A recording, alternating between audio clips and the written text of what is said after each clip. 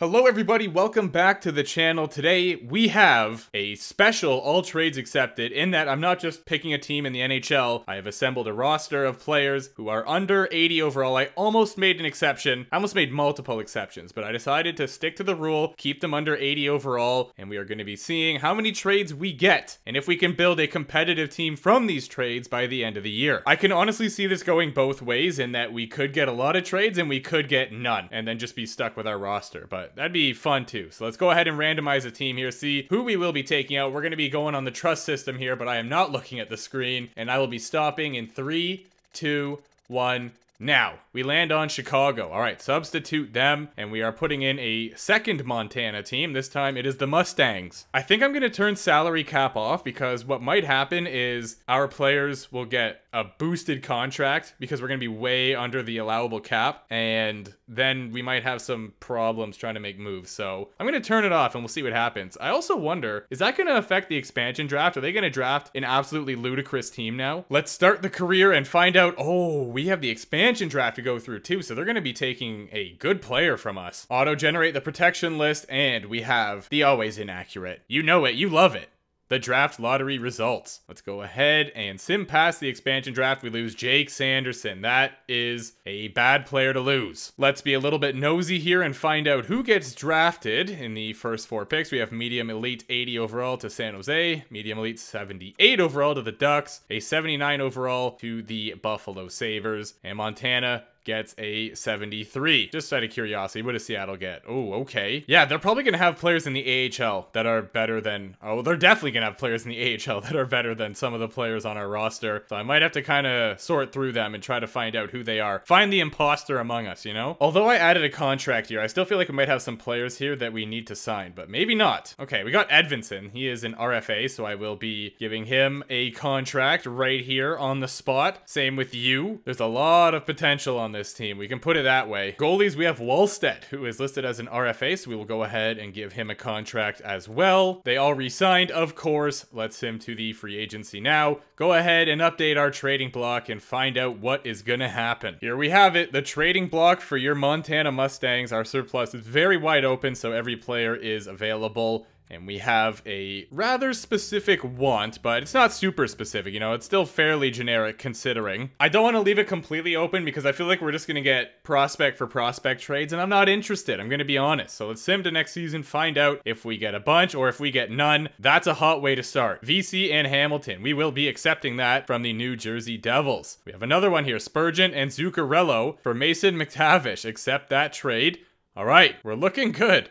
We are looking good. All right, I take that back. There has been a gap far too large for my liking, and I feel like that's going to be the end of trades for the offseason. Oh boy. All right, we are in one here. I mean, hey, we got +2 and +2. How is that possible? They both have X factors and abilities, and they don't get along. We have Mikey backed up by Wolf back here in the net, and our offense is that. Not much to really be said. Defense, at least we got the top pair is pretty solid, other than the fact that they are a -1. Well, well, well. Our trading block has been updated again. I wonder who did that. Wasn't me. Watch me make this trading block again, and we just end up losing all the players we just got. Spurgeon, Zook, and Hamilton just ripped apart. Why are these two on the block? They see our team, and they're like, yeah, let's put them on the block. Like, we don't need them. Our trading block has once again been updated so that we are looking for players who have an age of at least 23, and that's it. The only reason I do that is because I feel like at the age of 23, you're probably going to have a decent overall to have at least a little bit of trade value. So that's sort of my rationale behind that. Our AHL defensemen do not like each other, apparently. Okay, at least I got it to all zeros, but that's probably going to change soon as we get a trade request. Wallstedt and Askarov, the two goaltenders. What a dynamic duo. And on that note, let the sim begin. Not the best start in the world, but I envisioned a much worse one, I'm not gonna lie. If we can at least have a somewhat mediocre record going into the trade deadline, then that would be splendid, and I'm gonna try my best to make some big moves at the deadline, but I don't see any trades coming in right now, which is sort of frustrating. Okay, 3 games in a row that we... Oh, 4 actually. 4 W's in a row. I know I'm gonna jinx it, but the lads are popping off right now. 23, 18, and 4. And on top of that, we just beat the Tampa Bay Lightning. And the Florida Panthers. I don't even know if we need to make moves at the trade deadline. This roster seems to be getting it done. We're second in the division at the moment. This is fascinating, to say the least. 53 points from from Perfetti in 62 games. Kaliev is now up to an 80 overall. Jack is up to 81. Holtz is up to 81.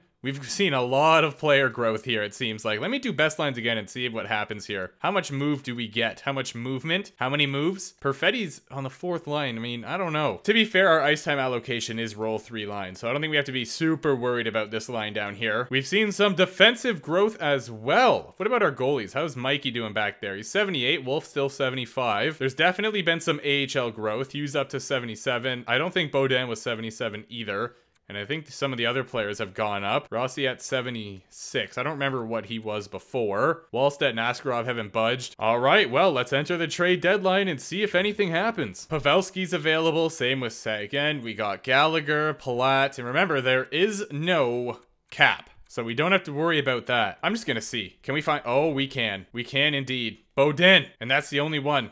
I have to accept it because I got us this far, so there we go. I wonder how many people I could find trades for. What about Dumba? Yep, found one. For Villy. Is he in the AHL right now? Oh, we have 5 actually. Soderstrom, Kaliev, Holtz. Oh, yeah, you're gone. You are so gone. You're in the AHL, and I know that for sure. Brendan Gallagher? We are finding trades like no tomorrow. I just saw that Broberg got sent down to the AHL, and now you're gone because we're getting Gallagher. Varlamov is the best goalie option we have right here, and we can't find a trade for him. That's unfortunate. Boone Jenner, maybe. I don't really want Seguin per se. What about Palat? Yep, we got one. It's Villy. Ooh. All right, yeah, you can go. We realistically should try to find a goalie, though. Ranta's on the board. We could try to get Ranta. Nope, no trades found. What about Allen? Nothing, eh? Reimer? No? Cam Talbot? No? What about Anthony Stolarz for crying out loud? Oh, you're kidding me. Come on, Cal. No way! Boone Jenner's still available. Let's try to get him. Yes, we can. Dustin Wolf is the backup in the NHL. We could just bring up one of the other guys, though, you know? I don't know if Robertson is in the NHL. I don't think Harley is. Actually, I can go to the edit trade here and see if he's in the AHL or not, I think. Isn't there a way to tell from here? Yeah, he's in the AHL. So, Thomas... You're gone, and we are obtaining Boone. Are you kidding me? Asset no longer on team? I took literally 10 seconds. What if we try to get Jonathan Drouin? No. Okay, that's actually kind of surprising. I thought we would have one. Anything for Varlamov yet? Still no. TJ Brody, maybe? Nope. Are we running out of options here? Nothing for Dadonov. Nothing for Ranta. Okay, so yeah, we might be done here then. Can try to get Giordano, I guess. Yep, we got one. Reichel. Sure. Why not? I mean, I can't say no, actually, so... Oh, we just got offered a big trade. For Jonathan Drouin. All right, let's go ahead and accept it before we lose it this time. Yep. Can we find a trade for Hoffman? No, we cannot. Yarncrook, we did get one. Wolf, who is our backup goaltender, Robertson, or Harley, you're gone. All right, I'm just gonna sit now and wait for 8 a.m. to come along. I won't make any more moves. And by that, I mean I won't instigate any more moves. But if one just happens to come our way, can't really say no. We all know that by now. I can't believe we can't find a single trade for any of these goalies. 2 more options here between Jones and Brossois, but it's barely even really an overall upgrade. I mean, it is a little bit, but nothing drastic. Last goalie I'm gonna try, not gonna work, but here we go anyway. No. It's actually pretty fun to zoom through here. It looks like one of those, you know, take a picture once every day for a year kind of thing. I am out of here. What a change our roster has gone through. This is our offense now. We only have a +1 on the first line, and that's it. Oh, I might do that then. Get the +2, because they're the same overall. And we have playmaker, 2-way forward, 2-way forward. Ooh, okay, we don't have our snipers anymore by the looks of it. But, oh man, what the heck? Basically, all our good defensemen shoot right, which is very unfortunate, but it is what it is. So this is what we have settled on.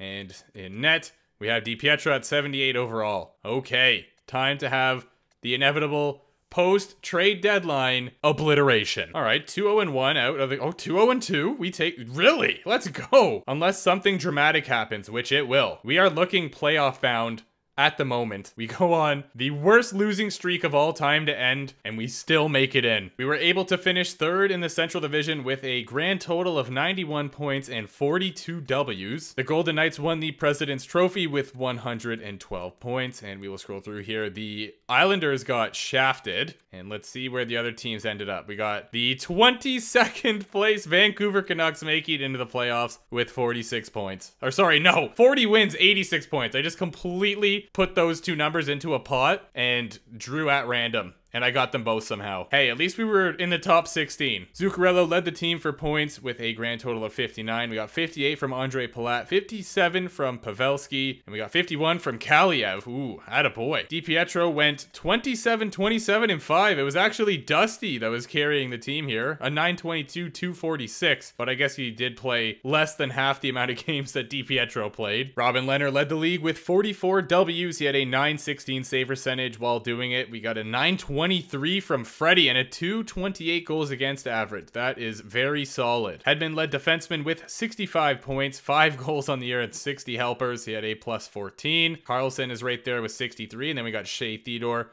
with 58. And where the heck is Cale Makar? Really? He's all the way down here? The only player to break 90 points this year was Kucherov. I see Ovechkin with 54 goals though, so it looks like he might have won the Rocket Richard, although Kucherov did hit the big 5-0. ADB ended up putting up 88 points. We got 87 from Pointer, 85 from Kyle Connor. Ovi and Barkov both put up 84 apiece. And then we got a trio of 81s right here. It's playoff time. Let's see how Montana does in the Stanley Cup playoffs. We got the Jets here in round number 1, and so far we're looking pretty good. Oh yeah, we make it past round 1 in 6 games. Now we got the Colorado Avalanche, which is going to be a very tough contest. We push it to 7 and lose in overtime. Wow, that sucks. And Vancouver goes on to win the Stanley Cup. 14 points in 13 games for Drouin. He did very well in the playoffs. Let's see how our other players did. We got 11 points from Zuccarello, 10 from Palat. DiPietro played very solid, getting a 919 and 254. He's at 80 overall now, so that is quite significant growth from him. Holy crap, Thatcher. A 951 save percentage? That is absolutely unheard of. Kemper with a 922. Hughes led defenseman for points in the playoffs with 21. Carlson had 16, and then it drops off to 11. So these two were